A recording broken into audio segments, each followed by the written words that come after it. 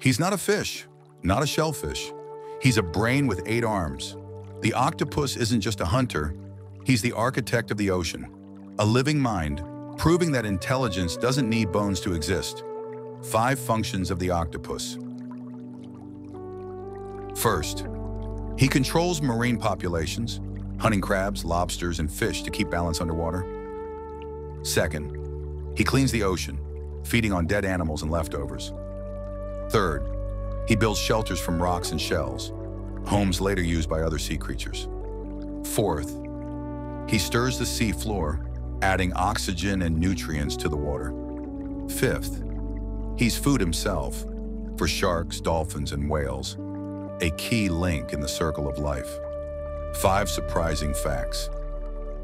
First, he has 3 hearts and blue blood. Second, he can see with his skin and taste through every cell.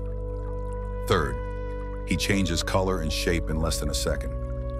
Fourth, each arm can think independently. Fifth, some octopuses have escaped aquariums, unscrewing lids and crawling back to the ocean. Conclusion: the octopus isn't a monster, he's the mind of the ocean. He doesn't just live in water, he shapes it. If you'll never look at octopuses the same way again, hit like, subscribe to the channel, and tell us in the comments, which creature do you think is the smartest life form on Earth after humans?